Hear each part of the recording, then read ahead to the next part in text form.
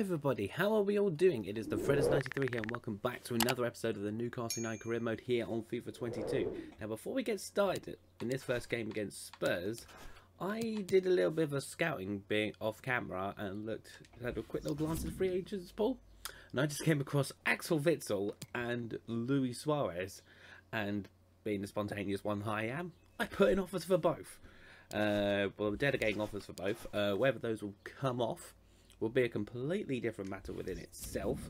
We're on a semi-decentish run of form, sort of like outside of the league, but in the league could always be better. So we're going to start almost with our main starting 11, but what we're just going to do is we're going to start Fraser in place of Archibald, and we're going to go for pace rather than physical strength. We're having Wilson up front instead of Mitrovic. I guess a team that looks like it's got Richarlison, Boubacar Kamara there as well, but it has got Eric Dyer and Davinson Sanchez in central defence. So fingers crossed we can do something from that. Anyway, let's just jump straight into the game.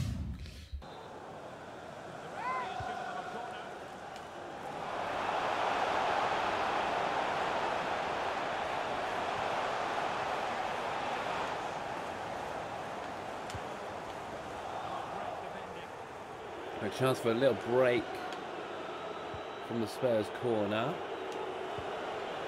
Wilson sees Fraser, he acres of space, he's around Kamara, and square to Lingard, and that's us 1-0 in front straight away almost from a Spurs corner. We didn't go our usual tactic, which is going down the wings where we've got the pace. We played it more around the inside, and yeah, it's a tactic that works. Squares it from Fraser into the path of Lingard. Hugo Lloris could only stand there and watch as the ball goes past him into the back of the net. Good start. Very, very good start.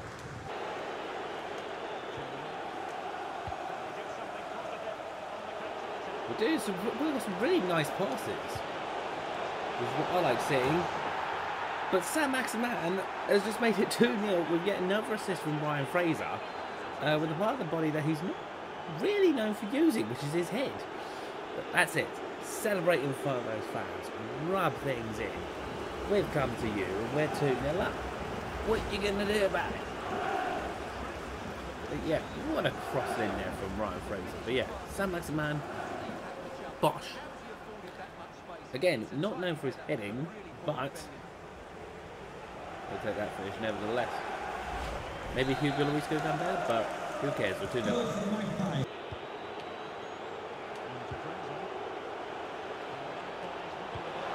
I'm loving this, and we've made it 3. What a performance so far against this Spurs side. I was expecting a lot more of a challenge, but obviously we're just proving it too good for them. We're too good for them.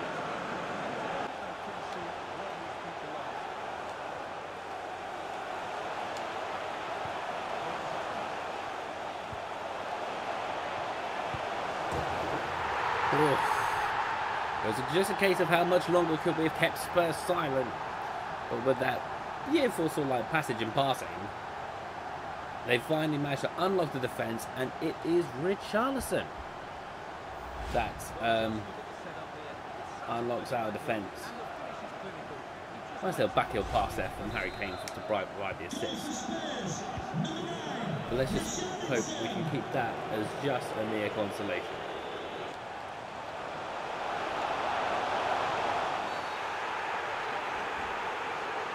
I honestly don't get how this gets conceded as a penalty almost every single time. It's just a simple... Yeah. I could avoid the booking there, but we're changing things up and going a bit more defensive, playing 5 at the back as we brought down Burn on. But what a stop there from Kepa Arrizabalaga. It's now gone with a 5-4-1 formation, so it does mean Chris Wood's going to be isolated up top. But of course, Duncan Archibald's on. But could we be able to counter-attack sort of very quickly on here? And Chris Wood almost made an immediate impact. Chris Wood, I will admit, is a player who I haven't really used that much since bringing him in, like in this game from Monaco. But obviously he came in IOL from Burnley. Almost got on the end of that corner as well. Man. Burn finds Wood. But he just so happened to be offside.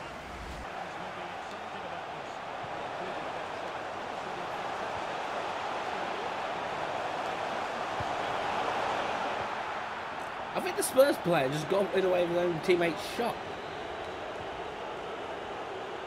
It'd be pretty upsetting for them if it was, but Chris Wood has been fed in by Bruno. Oh, I took a bit too far. But, nope, nothing's going to happen to that.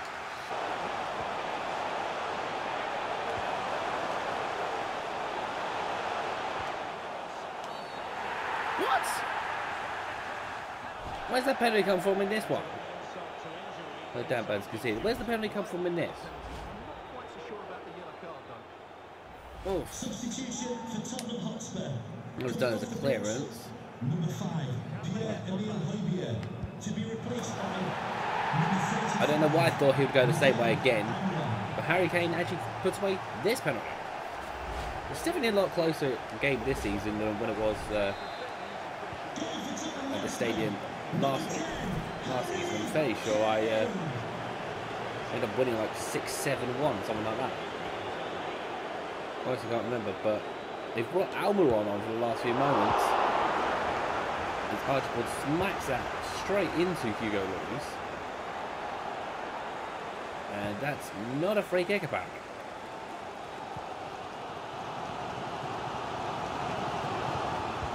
Just got to keep our concentration.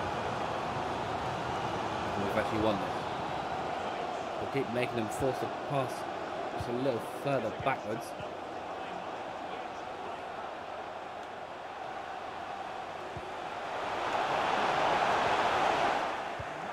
One-time challenge there by Burn, gets away, and we've just about got the 3 points.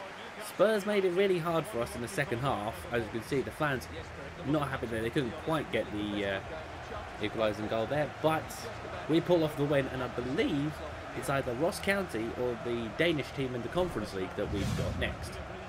Okay, so it will be Ross County up next in the Conference League, not Aarhus.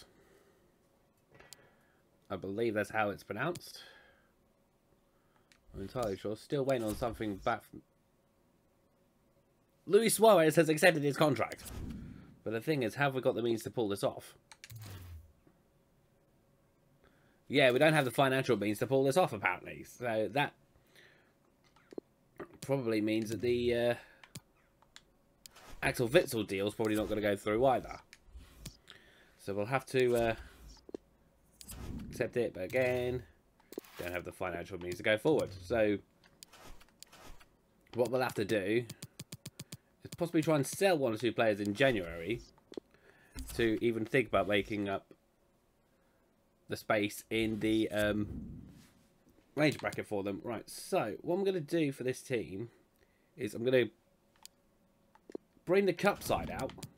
So we're mainly going to bring our cup side out for this game against Ross County, and we're going to quick sim this because I should feel comfortable we should beat this team from Scotland, but knowing my luck, I've probably just cursed ourselves. 1-0 win. Mitrovic within the first 2 minutes. Chris Wood with a goal disallowed as well. But that is 2 wins from 2, I believe, in the Conference League group. So really good start for us in that competition. And next up in the league is Arsenal. Okay, so we're bringing in David Brooks for this game here against Arsenal. What a final game, home game of the season this was IRL, by the way. Let's hope we can have the similar sort of luck here with this lot. But let's jump straight into it.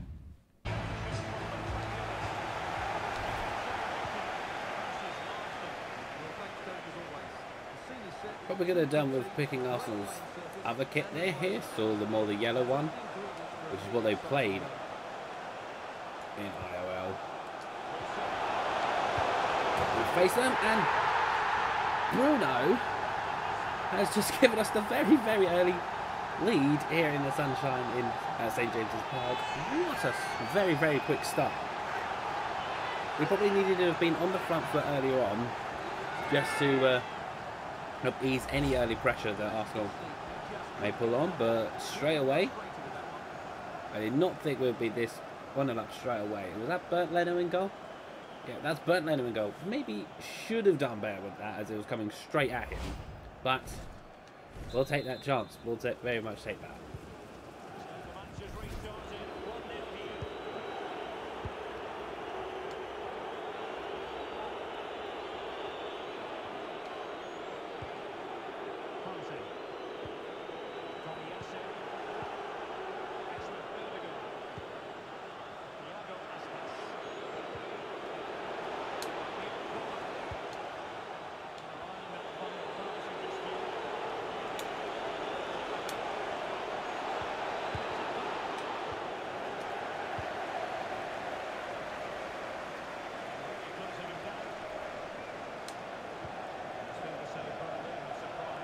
Brooks.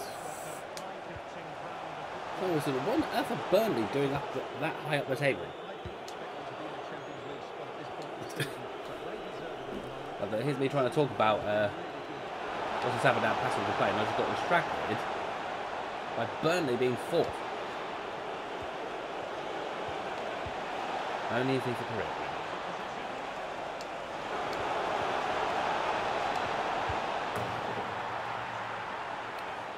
Arsenal weren't behind for long, only about 10 minutes, something like that. And it's Iago Aspas, the one with the captain's armband, who's fired them back level. Pretty good passage play though, and I think this is where the fun that we could have, where the kits are not too dissimilar.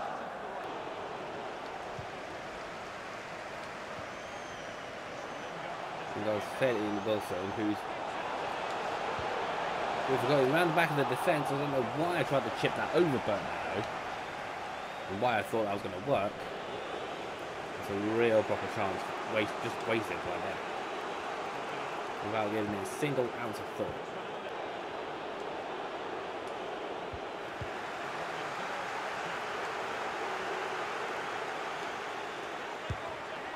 Oof. What a save there from Kepa. What a save there from Kepa. It needed to be made as the, even though the angle was coming in a bit closer. That's Faye Wilson, who's going to do a lot of this on his own. Taking it too far on his own. Oof.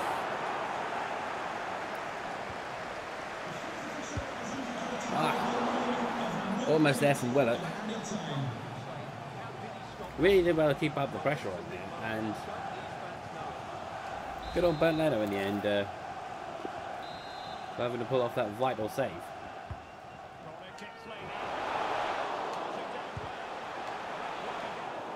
Oh, Gomez scramble.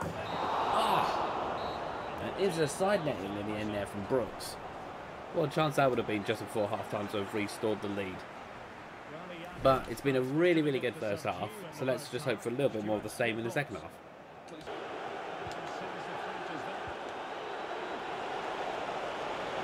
Well, some big gaps have formed in the defence. And Martin Odegaard has made us pay. Same problems seem to be happening, is like I just allow the defence to just be split open, if you will, and that's not really good for any of us at all.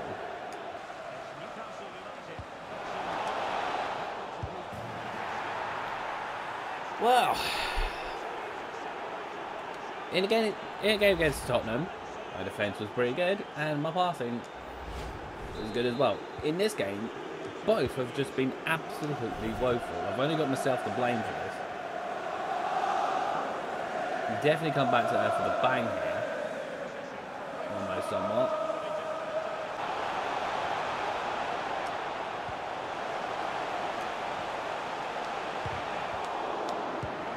Right, that is a step back in the right direction. That is a step back. That is a consolation. Nice little bit of pressure on the defence, just from Archibald, from Lingard, Nitro, shot block, lucky to get the deflection. Back on there is like a deflection pass to San Maximan, if you will, to just fire it past Bernd Leno.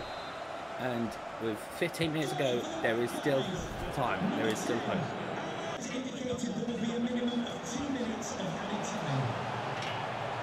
is last chance saloon. Almost, and he just couldn't pull it off.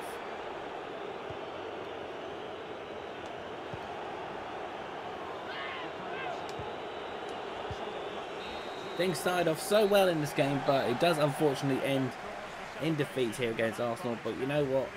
Onwards and upwards. Admittedly, the game next is Burnley, but still, we have seen her flying high up the table, but still, bring it on. It looks like Schalke have come in with a loan to buy offer for Ricky J. Jones, who, we're going to be honest, is a player who we've not really seen that much of. So I don't think we will again at some point, really, to be honest, with him just seemingly going further and further down the pecking order here at Newcastle, if you will. And so we are sure. Oh look, there's some other players, some scout reports from other players we've been looking at. So nope. And even Davide Santon was one I was looking at to potentially bring back to Newcastle, perhaps as like a little extra backup, and then see if we'd be just short on his wages as well. We'll keep him in the shortlist for now, but let's speed things on up to this Burnley game. But Jay Jones has actually rejected the loan move to Schalke. Kind of surprised at that. I'm really surprised at that. Right, so we've got this game here against high-flying Burnley. And then we're going to go back to full strength, which does, of course, mean Fraser in for Brooks. Which is a real shame, actually. It is a real shame. Actually, you know what? I was holding off on this, but we're actually going to do this now. We're going to put Brooks on the transfer list, and I'm deliberating between Hayden and Lingard. I honestly don't know, but what we're going to do is we're going to visual sim this, and then of course jump in if we need to, with Burnley having the most Burnley not team up out there. Yeah, we'll see if anything happens.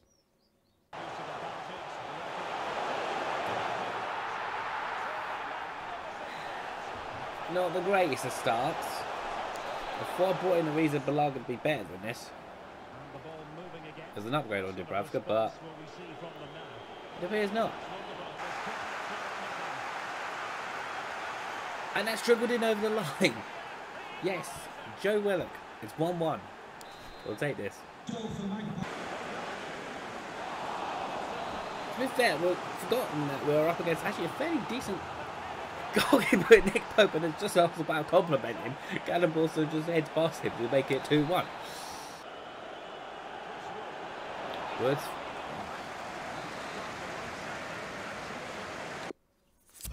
I was about to say Woods just fed in San Maximan, but he's offside.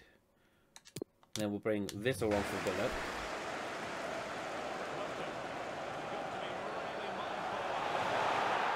And just as I do that, Josh Brownhill equalises for Burnley. So what we're going to do is we're going to jump in.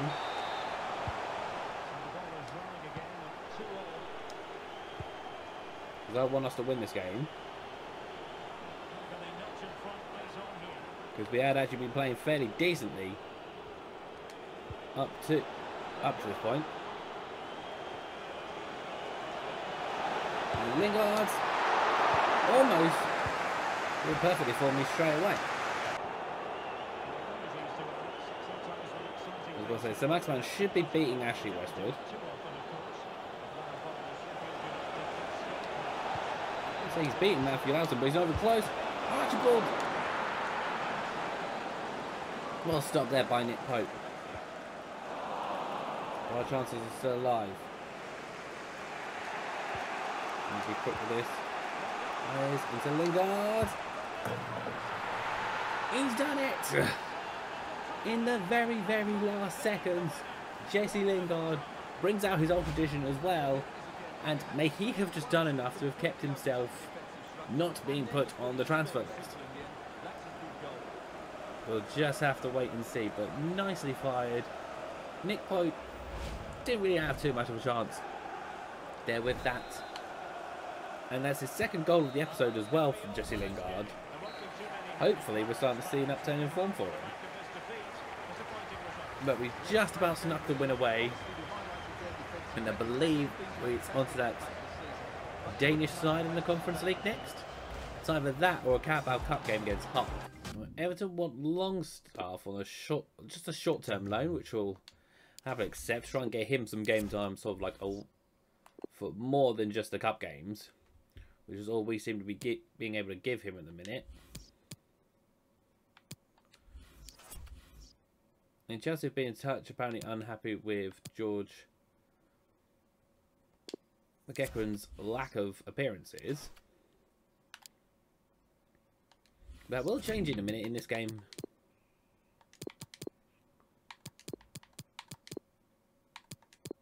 Against the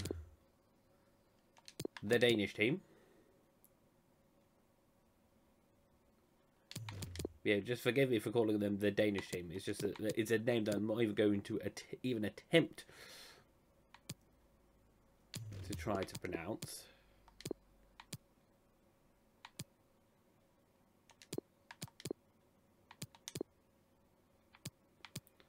Longstaff can play Cam, so we'll play him at Cam for this.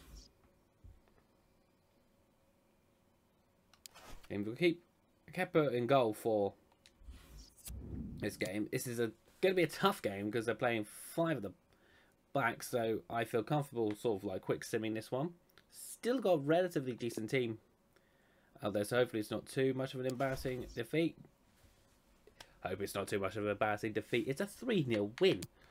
Let's see, Ait Nuri, Fraser and Bruno with the goals. Wilson with a disallowed goal. And I believe that's 3 wins out of 3 in the Conference League. So, yeah, definitely feel much more comfortable simulating those games, if you will. And we currently sit in 11th in the Premier League with a matching win-to-loss ratio from our first 8 games. But I'm happy with that. It's all about process and just taking our time with the process and trusting in it as well. But that is going to do it for this episode here. Thank you so much for watching. Really do hope you've enjoyed it. Like and subscribe for more, and I'll see you soon. Take care. Bye bye for now.